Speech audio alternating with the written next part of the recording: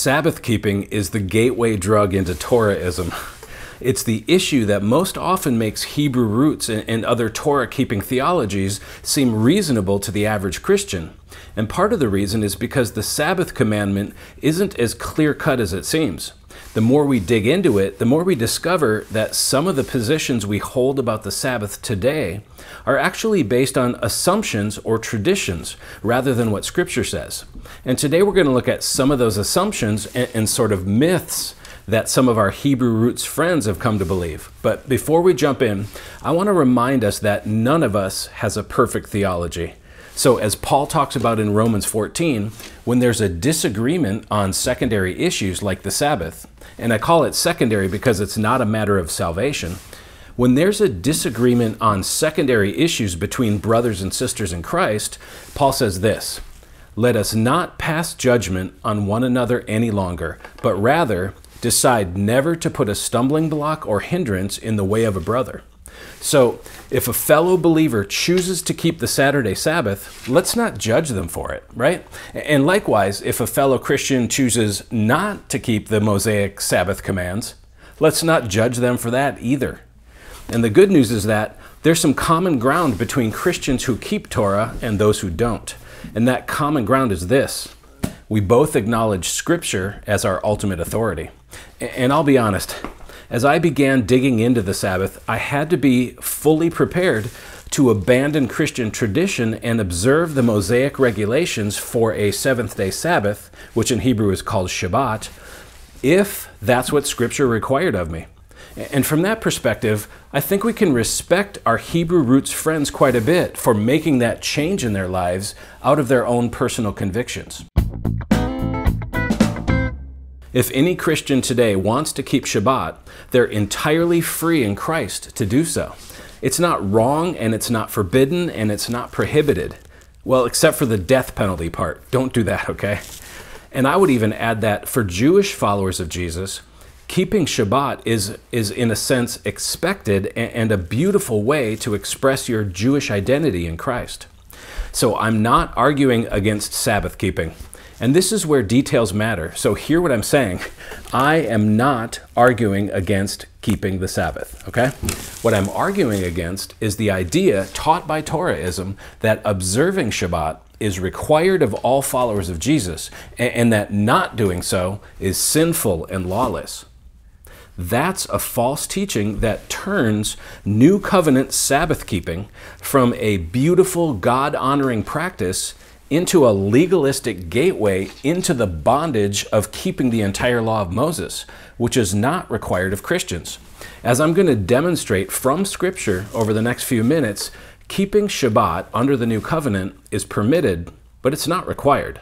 And we're going to get into it today, but I want to make this a very practical examination of Sabbath keeping for Christians. I have another video that explores the amazing idea found in the book of Hebrews that Jesus is our Sabbath rest, and I'll link to that video below. But today, we're going to stick to the pragmatic side of the question: are Christians required to keep Shabbat? So what exactly is it that Torahism teaches about Sabbath keeping? What is the Hebrew roots view of observing Shabbat? Well, Torahism isn't a monolithic belief system where everybody agrees with each other, but in general, here's their position.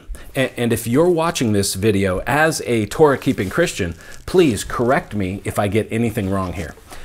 But I've found 4 common arguments used by our Hebrew roots friends in support of Sabbath keeping today. And together, these 4 arguments serve as pillars of what, on the surface, seems like a pretty compelling case. So first, they point to the idea that Sabbath was established as part of creation. Genesis 2 says, "And on the 7th day, God finished his work that he had done, and he rested on the 7th day from all his work that he had done. So God blessed the 7th day and made it holy, because on it God rested from all his work that he had done in creation." So the 7th day was blessed and made holy by God during creation, even before the law of Moses was given. So Torahism views Shabbat as a creation ordinance, something God established from the beginning, just like marriage is a creation ordinance. And second, Torahism points to the fact that a seventh-day Sabbath observance is one of the 10 Commandments, and therefore it's eternal and it applies to Christians today, even under the New Covenant. Their position is that the Sabbath should be kept forever, just like the other 9 commands against idolatry and murder and adultery and so on are still in effect today. We can't cherry pick the 10 Commandments and decide we only want to keep 9 of them. And the third argument for Sabbath keeping is that nowhere in the New Testament is Shabbat abolished or changed. It wasn't swapped from Saturday to Sunday. And the New Testament nowhere teaches that Shabbat is now invalid or that it's ended, which leads us to the fourth argument. Jesus and his disciples and followers observed Shabbat. And that continued even after his resurrection and after the new covenant began. And even though we see the church gathering and worshiping on the first day of the week in the New Testament, that Sunday worship never replaced Shabbat. It was in addition to it. And Sabbath keeping continued to be observed well into the early church. So that's the basic Hebrew roots case for Sabbath keeping today. And they've got some strong points. I mean, it's the same view held by Seventh-day Adventists and Seventh-day Baptists. And as I said earlier, if their personal convictions have led them to keep Shabbat, then God bless them, right? I might disagree with their conclusions, but there's nothing wrong with a Christian keeping the Saturday Sabbath. However, if all our Hebrew roots friends did was keep Shabbat and then live peacefully with their brothers and sisters in Christ, this YouTube channel wouldn't need to exist. Sadly, many, well now certainly not all, but many believers in Torahism judge and accuse and challenge Christians who don't keep Shabbat. They label them lawless and living in sin and rebellious and so on. They preach that keeping the Sabbath isn't merely an option for followers of Jesus, it's a command, a mandate. And that's where their teachings wander away from Scripture and things get dangerous. So let's take a look at each of the 4 pillars in the Hebrew roots case for Sabbath keeping. Pillar number 1 says that the Sabbath was established as part of creation, that God blessed the 7th day and made it holy even before the law of Moses was given. So Shabbat, just like marriage, is a creation ordinance for all mankind. And there are several problems with this theory. The first and most obvious is that the creation account in Genesis doesn't command or establish a day of worship or a day of rest. In fact, God issues no commands at all regarding the 7th day of creation. Genesis 2 only teaches that God ceased from his work on the 7th day and he blessed that day. In fact, the Hebrew word Shabbat isn't used as a noun to refer to a day until Exodus 16, after God had rescued Israel out of slavery in Egypt. And here in Genesis 2, we find the Hebrew verb shavat, which means cease or rest. So, on the final day of creation, we read this. And on the 7th day, God finished his work that he had done, and he rested, shavat, he ceased. God doesn't need physical rest, the kind of rest that we would take on a Sabbath, right? This was a rest of completion. Yahweh was done with his creative work, so he ceased from it. He shavat on the 7th day from all his work that he had done. So God blessed the 7th day and made it holy. Why? Because on it, God rested, Shabbat, from all his work that he had done in creation. So the 7th day was declared holy, and the Hebrew word there for holy is kadosh, which means set apart or different. And the 7th day of creation is entirely unique. God actually did all his creative work in 6 days, and the 7th day was different. It was the day when the work of creating ceased. And notice that in Genesis 1, the descriptions of the first 6 days all end with, and there was evening and there was morning the first day, and the 2nd day, and the 3rd day, and so on. But the 7th day doesn't conclude that way. That phrase isn't used of the 7th day. And because of this, the 7th day of creation actually appears to be an endless day that was never meant to come to an end. So God sets apart the 7th day, and he blesses it, and that day doesn't end. And then in Genesis 2, the text goes right into talking about life in the garden with Adam and Eve. So the seventh day of creation is the Edenic garden setting for humanity, right? It's the context for life with God as it was created to be, resting in his presence. In fact, if Adam and Eve had never sinned, they would still be in the garden today, living and fellowshipping directly with God. So contrary to what our Hebrew roots friends suggest, the seventh day of creation doesn't include a command for a weekly rest for humanity. It doesn't even establish a repeating, ongoing pattern of working for 6 days and resting for 1 day. Because God didn't go back to work on the 8th day of creation, right? There is no 8th day of creation. Well, some people refer to Yeshua's resurrection as the 8th day of creation, since his resurrection and the new covenant and the falling of the Holy Spirit at Pentecost all happened on the first day of the week, but that's beside the point for now. The point is, the 7th day of creation is not the weekly Shabbat. These are two different things. In fact, if all we were given by God was the book of Genesis, there would be no such thing as a weekly Shabbat. Now, the second problem with the idea that Shabbat began at creation is that there is no biblical evidence that the Sabbath was ever kept by anyone prior to God giving it to Israel in the wilderness. There's no mention of it before that. Now, when the Shabbat is finally given, thousands of years later, after God rescued Israel out of slavery in Egypt, it's linked to the 7th day of creation. It was at that point, as Israel wandered in the wilderness and God began providing them with manna, that God gave the weekly Shabbat to Israel. And Creation Week was the model on which the rhythm of Shabbat was based, not the other way around. The weekly Sabbath wasn't the basis for Creation Week. Jesus said, "The Sabbath was made for man, not man for the Sabbath."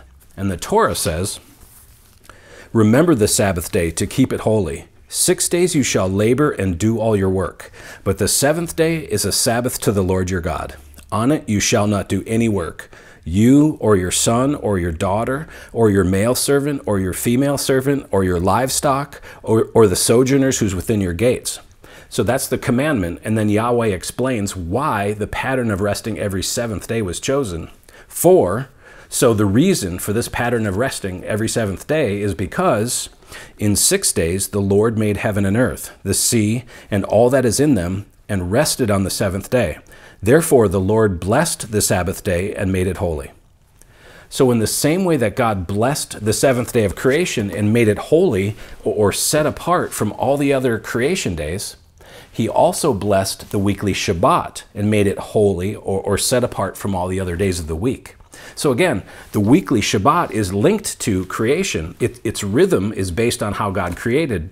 And Shabbat would serve as a continual reminder to the Israelites that God supplies us with our every need. Right? Adam and Eve did nothing to deserve their beautiful surroundings and the plentiful resources in Eden. Right? Those were gifts from God given out of his love. And in the same way, God gave Israel the weekly Shabbat as a continual reminder that he is the source of all their blessings. They don't need to earn them through endless labor, right? They can rest and trust that God will provide. And something interesting is added when the law is given to Israel a second time in Deuteronomy. The Sabbath command is repeated.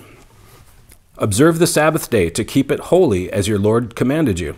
6 days you shall labor and do all your work, but the 7th day is a Sabbath to the Lord your God." And then the fact that the Sabbath is a communal event, not just personal practice, is also repeated here. "On it you shall do no work, you or your son or your daughter or your male servant or your female servant or your ox or your donkey or any of your livestock or the sojourner who's within your gates, that your male servant and your female servant may rest as well as you." But then, here in Deuteronomy, rather than repeating the fact that the 7-day pattern is modeled after creation, God instead commands Israel to do something specific on Shabbat. "You shall remember that you were a slave in the land of Egypt, and the Lord your God brought you out from there with a mighty hand and an outstretched arm. Therefore, the Lord your God commanded you to keep the Sabbath day."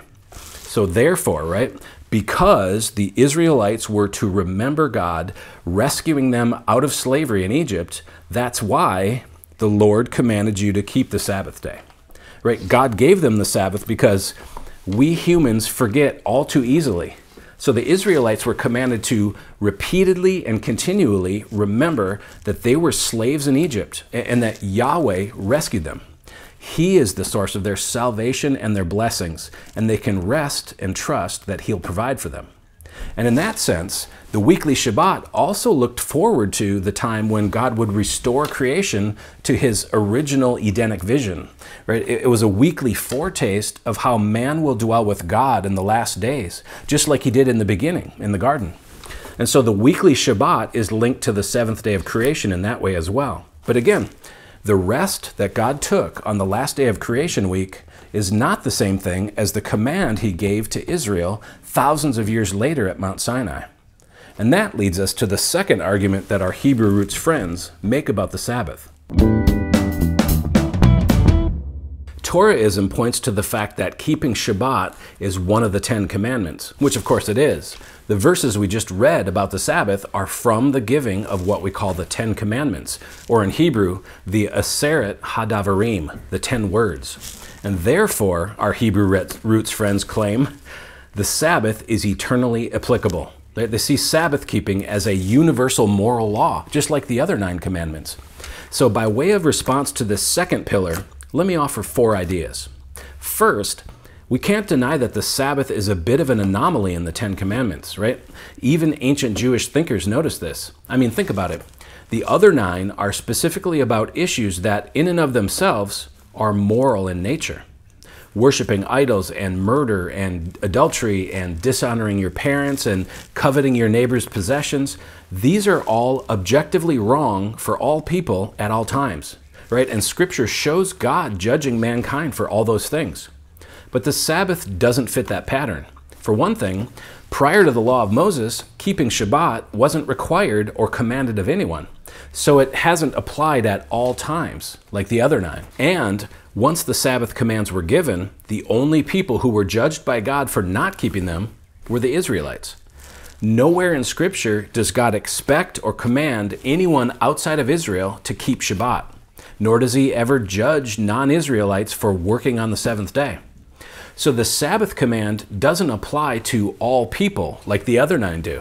In fact, it doesn't even apply to all Israelites like the other 9 do. The average Israelite kept the Sabbath by resting and not working. But that wasn't the case with the priests and the Levites, who had temple and ministry duties to perform on Shabbat. So working on the Sabbath was not, in and of itself, sinful. In fact, it was on a Sabbath day that Jesus said, "My Father is working until now, and I am working." So the moral component in the Shabbat command isn't found in the weekly rest itself, but rather in obedience to the command. So yes, it was immoral for the Israelites not to keep Shabbat, because that would have been disobeying God, and it's always wrong for anyone to disobey any command of God that applies to them. But unlike the other 9, the weekly Sabbath command has not applied to all people at all times. Secondly, the fact that Shabbat was given as one of the 10 commandments is important. But let's not miss the context for the giving of those 10 commandments. They were given as part of the Mosaic covenant. In fact, they're the terms of that covenant. They were conditions that God put on his agreement with the nation of Israel. He told them, "See, I am setting before you today a blessing and a curse. The blessing, if you obey the commandments of the Lord your God, which I command you today." We're referring, of course, to the 10 commandments in the law of Moses. And the curse, if you do not obey the commandments of the Lord your God, but turn aside from the way that I'm commanding you today, to go after other gods that you have not known. So the 10 commandments were the foundational commands that God gave to Israel. Of the 600 plus commands given at Mount Sinai over the course of a year, these 10 are the only ones that the people of Israel actually heard audibly from God for themselves. The others they heard indirectly from Moses. And these 10 are the only commands that were written on tablets of stone by God's very finger. And those tablets were later placed in the Ark of the Covenant. The rest of the commands in the Torah were given to support and explain and expound on these 10 to guide Israel in the living out of the 10 commandments, which again were the terms of the covenant. So keep that in mind. We're going to come to that fact a little bit later. But there's another important distinction between the Sabbath and the other 9 commandments. Of all 10 commands, only the Sabbath was designated as a sign. In fact, the word Shabbat is often used in Scripture as a figure of speech that refers to the entire covenant. It's a metonymy, like when we refer to the government of England as the crown, right? So in the same way that the term the crown refers to the entirety of the English government, the term Shabbat is often used in Scripture to represent the entirety of Israel's relationship with Yahweh. The Sabbath is called both a sign and a covenant.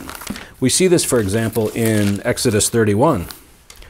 Therefore, the people of Israel shall keep the Sabbath, observing it throughout their generations as a covenant forever. And there it's called a covenant. It is a sign forever between me and the people of Israel, that in 6 days the Lord made heaven and earth, and on the seventh day he rested and was refreshed. So the Sabbath is called both a covenant and a sign, but the meaning is the same, right? Shabbat served as a weekly reminder to Israel of their covenant with God and the obligation that covenant entailed, right? And this is reflected in many other verses too, like Isaiah 56:6, which refers to everyone who keeps the Sabbath and does not profane it and holds fast to my covenant. So the Sabbath signifies the entire covenant and is its key sign. Now that said, the Sabbath wasn't the only or even the highest command to be kept, right? Yahweh didn't promise blessings just for keeping the Sabbath. The blessings were attached to the entire covenant, and the Sabbath was just singled out as a sign of the covenant. So when we see the prophets issuing warnings about breaking the Sabbath, in context, it was used as shorthand for the entire covenant. These were warnings about breaking the covenant. And Israel certainly wouldn't have been blessed by perfectly keeping the weekly Shabbat while ignoring all the other commands. And this might be why in the 10 Commandments, the Sabbath is explained in much more detail than the other 9. And why it was placed sort of in the middle of the list, as a sign. It was sort of the glue that binds all the commands together, right? Shabbat was a weekly reminder to Israel that she was called to keep the entirety of God's commands, to observe the whole covenant. All right, let me take a little sidebar here to mention something that will often come up in these discussions. Now, we just read Exodus 31, verses 16 and 17, where God says, "Therefore, the people of Israel shall keep the Sabbath, observing the Sabbath throughout their generations as a covenant forever." And the Hebrew word there translated into English as forever is olam. So I talk about this in greater detail in my book, Torahism. But the Hebrew word olam doesn't carry the sense of never ending or until the end of time that we find in the English word forever. Now, it can mean that, but not always. Sometimes olam is used to mean ancient or long ago or an unknowable length of time. For example, Exodus 21 talks about a servant who loves the family they serve and they don't want to be set free, in which case his master shall bore his ear through with an awl, so give him an earring, and he shall be his slave forever, olam. So in this verse, the word olam doesn't literally mean forever and ever, but rather for the rest of the servant's life, right? However long that ends up being. And we see the same thing with the Levitical priesthood in Exodus 40:15, says that the sons of the first high priest Aaron should be anointed with oil as you anointed their father, that they may serve me as priests, and their anointing shall admit them to a perpetual olam priesthood throughout their generations. So was the Levitical priesthood intended to exist literally forever? Well, obviously not, because when the temple in Jerusalem is destroyed in 70 CE, which is an event that God ordained and Jesus prophesied, it brought the Levitical priesthood to an end. So the word olam in this context couldn't have literally meant forever and ever. It's more about an ongoing obligation of an unknowable length of time. So on its own, olam doesn't indicate whether or not the situation might change at some point in the future. And that's the case with ancient Israelite servants and with Levitical priesthood and with the Mosaic regulations regarding Shabbat. There's one last area we need to explore on this second pillar before we move on, and that's this. While all of God's commands in the law of Moses have a moral component, many were also tied to a specific time or people. For example, the law of Moses includes the following command: When you build a new house, you shall make a parapet for your roof, that you may not bring the guilt of blood upon your house if anyone should fall from it. So the architecture of houses in the ancient Near East included a flat roof where people would gather and socialize. And this command requires a parapet or a fence to ensure that no one falls off a roof and gets injured or killed. Now, the moral principle behind this command is that we're responsible for the safety and well-being of our neighbors and guests, and that life is valuable, right? But the command itself is bound to a time in history and a part of the world where people often had guests on the roof of their home. So if you don't live at a time or in a culture where your friends and neighbors gather on your roof, this command, as it was given, wouldn't apply to you, right? But of course, the moral principles behind it are still very much in effect. Likewise, many other commands in the law are tied to ancient Israel as a nation. This even includes some of the Big Ten. For example, honor your father and your mother. Why? That your days may be long in the land that the Lord your God is giving you.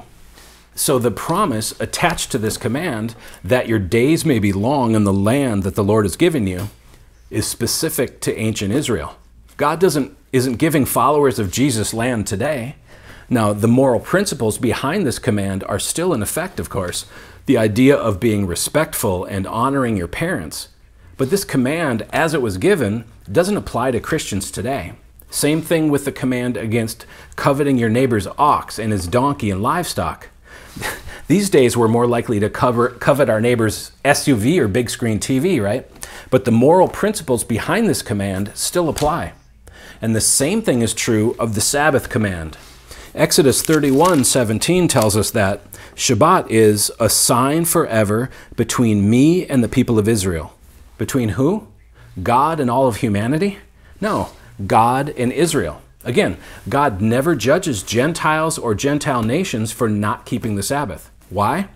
It was only given to Israel, which is why God commanded that on the Sabbath, you shall remember that you were a slave in the land of Egypt, and the Lord your God brought you out of there with a mighty hand and an outstretched arm.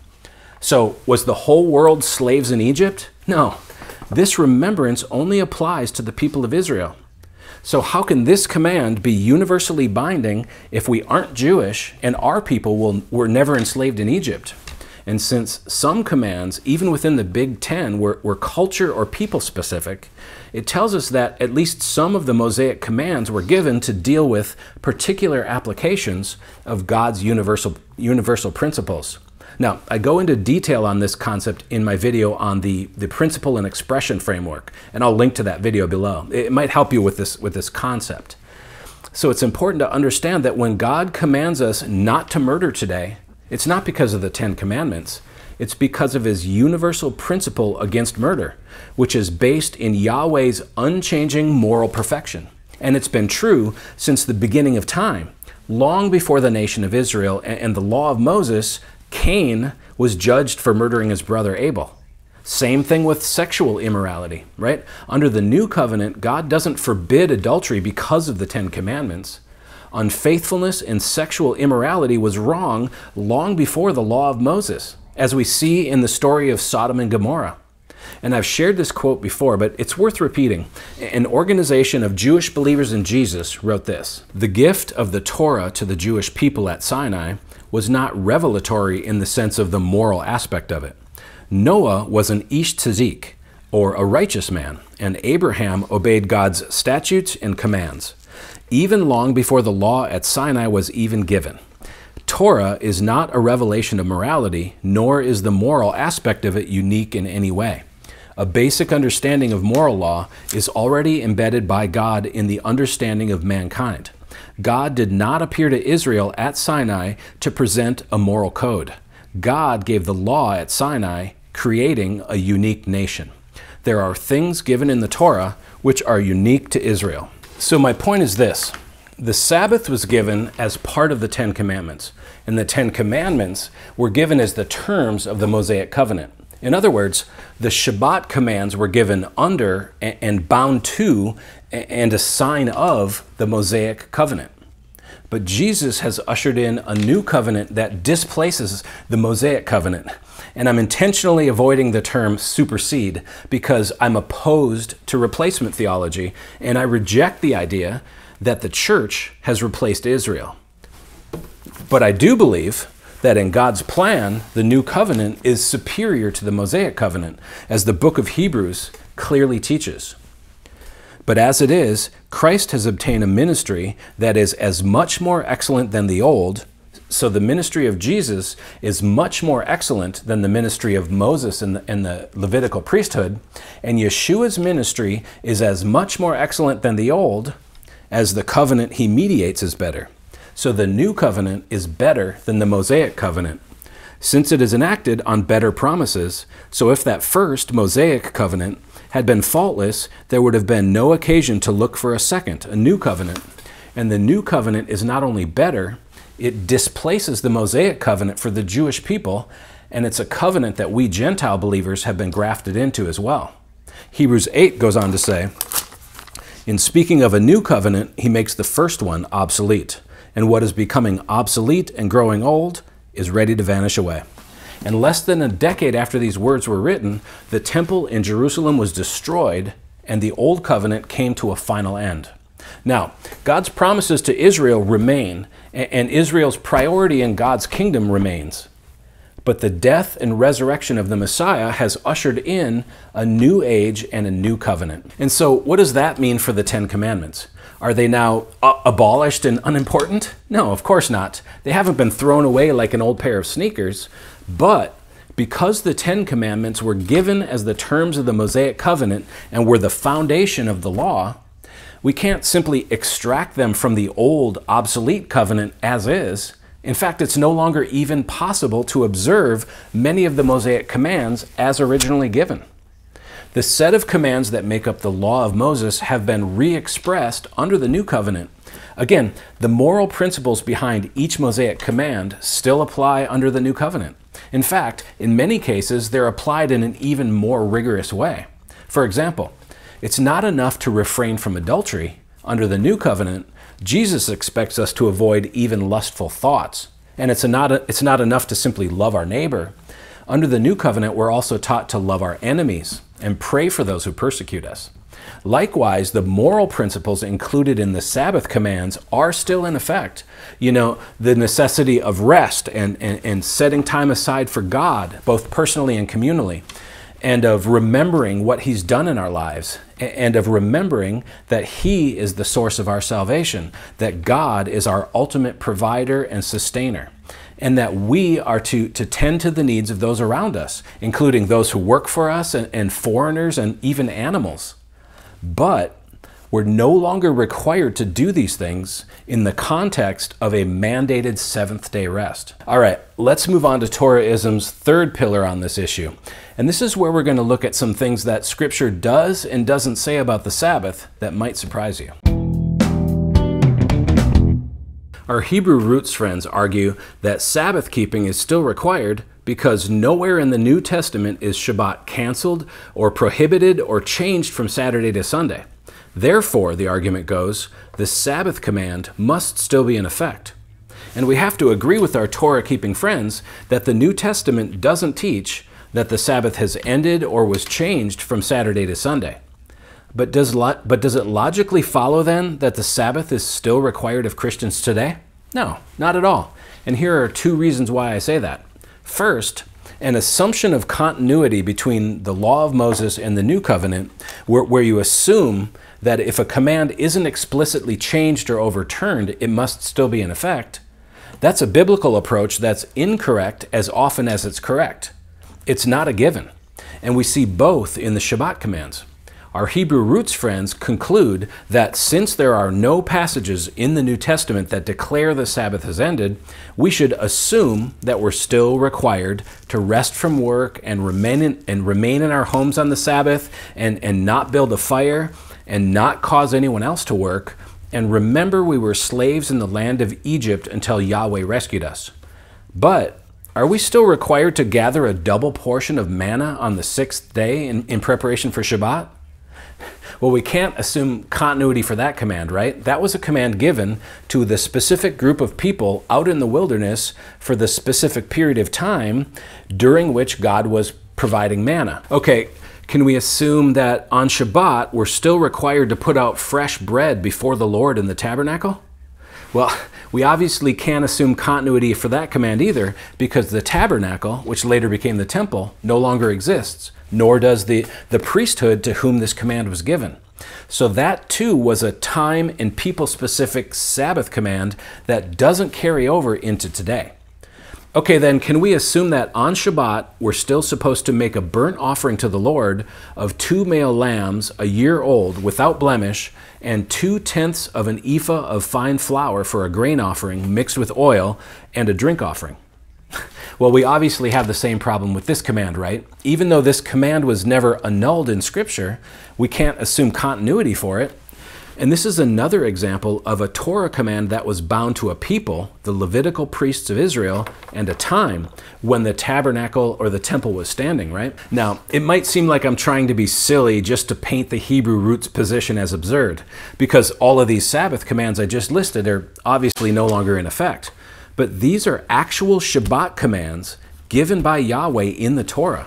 And if we want to assume continuity for all the Torah commands that aren't explicitly repealed in the New Testament, then we've got to deal with these Shabbat commands as well.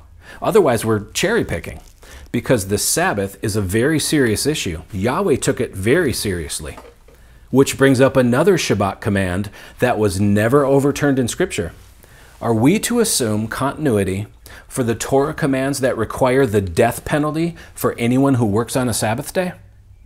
Even those Torah-keeping Christians who affirm that those of us today who don't keep Shabbat have at least merited the death penalty, which is the position my friend David Wilber takes, they'll readily admit that the death penalty can't be administered today. David's explanation is that the Shabbat death penalty only applied in theocratic Israel. So even he agrees that some of Yahweh's commands are specific to times and cultures. And here's the thing. In our desire to understand and honor the true Jewish roots of the Christian faith, which is a noble endeavor, we can't lose sight of the fact that Jesus is superior to Moses and that the New Covenant is superior to the Mosaic Covenant, right? The New Testament makes this very clear, as we just read in Hebrews 8. So the followers of Jesus today have to view the Mosaic Covenant and the law of Moses in light of and through the lens of the new covenant that God put into effect at the death and resurrection of Jesus. And that brings me to my second point. While our Hebrew roots friends are correct that the Sabbath is never overturned or prohibited in the New Testament, we're also never commanded to keep the Sabbath in the New Testament. Not by Jesus, not by the apostles, not by any New Testament author. Now, I realize that arguing from a negative can be a tricky thing, but the absence of Sabbath commands in the New Testament is actually a pretty significant detail. Why? Well, for one thing, it's one of the 10 commandments, right? The other 9 are actually taught in the New Testament. Some are even repeated verbatim, but not the Sabbath. And the Torah, not keeping the Sabbath, was a death penalty offense. So why isn't it repeated in the New Testament? Well, we know it wasn't accidentally overlooked, right? And we can't suggest that the New Testament authors and Jesus didn't specifically mention Shabbat because their readers and listeners already knew all about it, because their readers already knew all about the commands against murder and adultery and greed and idolatry too, right? But those things were all taught and repeated in the New Testament. Why not the Sabbath commands? I mean, when the Jerusalem Council in Acts 15 debated whether Gentile believers should be required to keep the law of Moses, they decided no. And then they gave the Gentile believers no greater burden than 4 requirements, none of which were Sabbath-keeping. They weren't required to keep the Sabbath. Now, we know that the New Testament says exactly what God wants it to say about the Sabbath. And so its silence on this issue is, at the very least, noteworthy. And in my opinion, it's significant. Now, add to that silence the fact that there are numerous New Testament passages that teach that various elements from the law of Moses are no longer in effect. From the sacrifices for sin, the Levitical priesthood, the kosher food laws, to the Mosaic covenant itself. These are all taught as no longer in effect. And there are even passages in the New Testament that suggest that the Torah's times and seasons, which would include the Sabbath, weren't binding under the New Covenant either. The Apostle Paul, addressing these issues with the church in Rome, wrote, "One person esteems one day as better than another, while another esteems all days alike." So the law required Jews to observe special days, such as the Sabbath and the festivals and the new moons. Each one should be fully convinced in his own mind. The one who observes the day observes it in honor of the Lord. So the person who treats a special day as holy does so unto the Lord. And the person who treats every day as sacred does so unto the Lord. And this idea is echoed in Colossians 2, when the Sabbath is explicitly mentioned. "Therefore, let no one pass judgment on you in questions of food and drink, or with regard to a festival or a new moon or a Sabbath. These are a shadow of the things to come, but the substance belongs to Christ."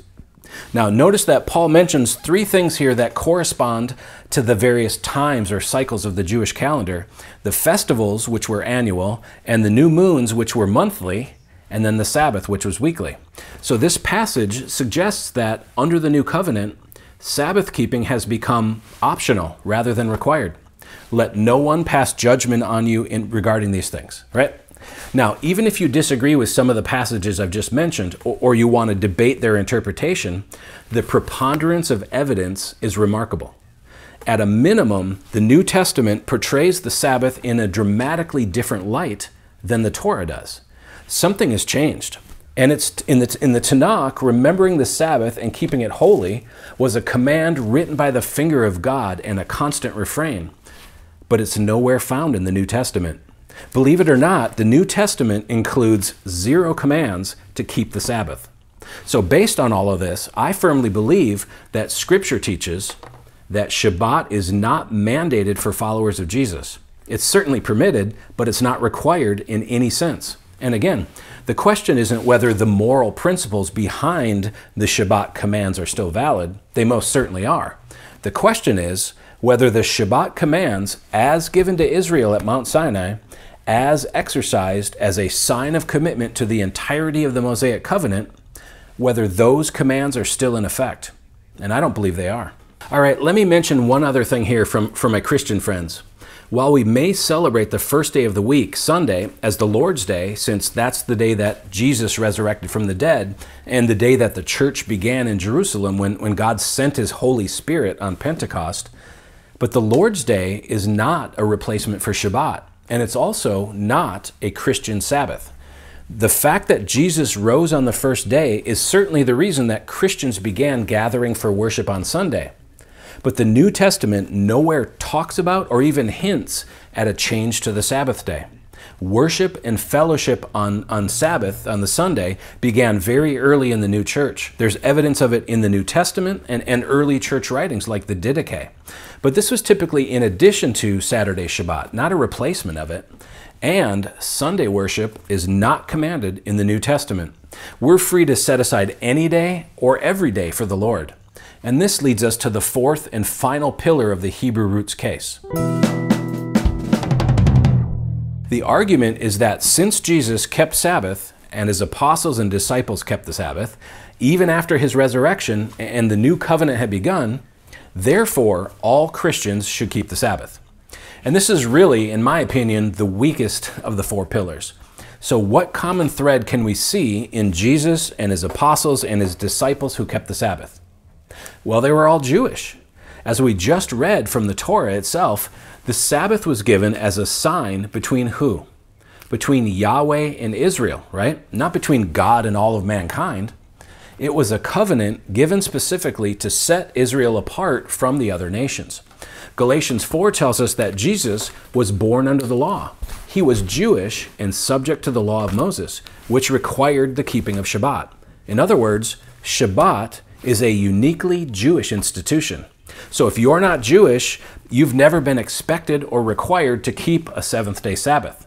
And I've got a video on the relationship of the Gentiles to the law, which goes into greater detail on this. I'll link to that below. But here's the point.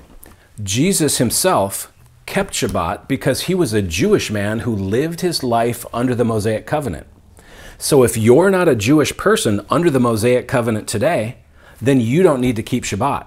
And on the other hand, under the new covenant, the Sabbath was never forbidden, and it never came to an end. So of course his disciples and apostles kept the Sabbath. Why wouldn't they? Now, because they voluntarily chose to keep the Sabbath, does that somehow mean that we're mandated to do so today? Of course not. Keeping the Saturday Sabbath is certainly permitted, but it's not required of any follower of Jesus today. Okay, so let's recap this whole thing. So, although the Shabbat command is linked to the creation account in Genesis, the commandment itself to observe a weekly Sabbath wasn't actually given until the law of Moses. And while the Sabbath was given as one of the 10 commandments, it was specifically tied to the Mosaic covenant and the people of Israel. Even our Hebrew roots friends admit that not all Sabbath commands in the Torah are valid for Christians today. And while the moral principles behind the Sabbath are still in effect, they're no longer lived out in the context of a mandated weekly rest. In fact, the New Testament nowhere commands anyone to keep Shabbat. And as we saw, passages like Romans 14 and Colossians 2 indicate that Shabbat is optional for followers of Jesus, not required. The Apostle Paul writes, "Don't let anyone judge you about those things," which is why we see Yeshua's disciples and apostles keeping the Sabbath even after the new covenant began. It's permitted, but it's not required. The weekly Shabbat was given at Mount Sinai to the nation of Israel, and it's a number of things. It's a reminder of God rescuing Israel out of slavery in Egypt. It's a sign of the entire Mosaic covenant. It was a gift given to Israel that pointed them to the ultimate rest that God's people will have with him when he redeems all creation in the last days. And in that sense, as a gift and a remembrance, celebrating the Sabbath today is a beautiful thing for Christians to do, but it's not mandatory or required in any sense. Thanks for watching. Shalom.